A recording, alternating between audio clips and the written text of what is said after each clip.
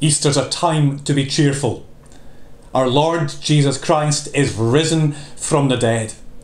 Of course the church is going to celebrate, even when it's difficult, even when there's distress and discomfort, even when there's doubt, even when there's fear. We celebrate that Jesus is alive once on that day, forever, for us to celebrate. So let's look at the story and think of 3 reasons we can be cheerful about Easter. Looking at John chapter 20, we're told that John and Peter are in a breathless race, as it were, to get to the tomb to see for themselves. John gets there and stops just outside the tomb. But Peter, arriving perhaps just behind him, goes straight in. He's first to see and first to believe among the disciples that it's real. He looks and sees no body. The cloth's folded up, and remembers what he's been told. Good for him. But outside, taking a moment, not quite daring to believe, John waits and takes a breath, and when he goes in, finally he believes. God waits for those. He is patient for those who aren't quite ready to believe. And then in the garden there's Mary.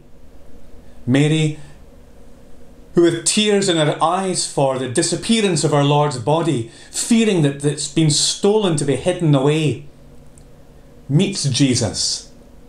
And because of her tears and her confusion, her clear remembrance of Jesus dying on the cross, she can't believe it's him until he speaks, and speaks to her in such a way that means it could only be her Lord Jesus. There's a second reason to be cheerful.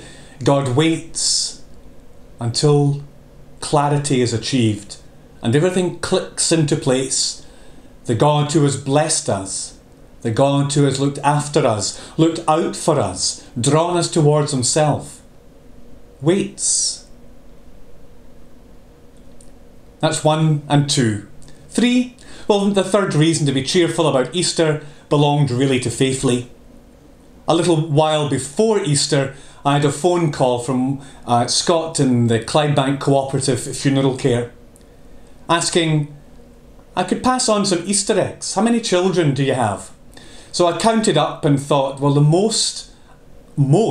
maximum I could absolutely ever think of getting just now would be 18 if they all came today. Well, I didn't get 18 kids, but I got more than 18 eggs. I got more than I needed. And the children in our church, from the littlest one who knew there'd be a hunt, got to hunt for eggs and find them.